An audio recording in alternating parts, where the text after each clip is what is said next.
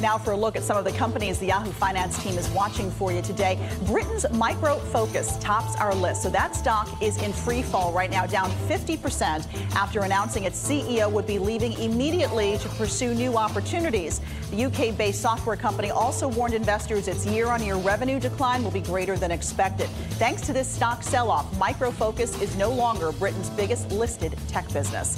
Sticking with tech, Alibaba investing an extra $2 billion into Lazada. Alibaba says the German e-commerce company will help it grow its footprint in Southeast Asia. The investment also helps Baba take on industry giants like Amazon and JD.com that are making moves in the same region.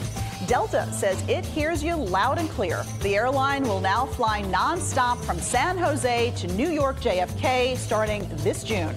The new route comes after numerous requests. San Jose's mayor even thanked Delta, saying New York remains the most sought-after destination for Silicon Valley business and leisure travelers, and he wished the airline good luck.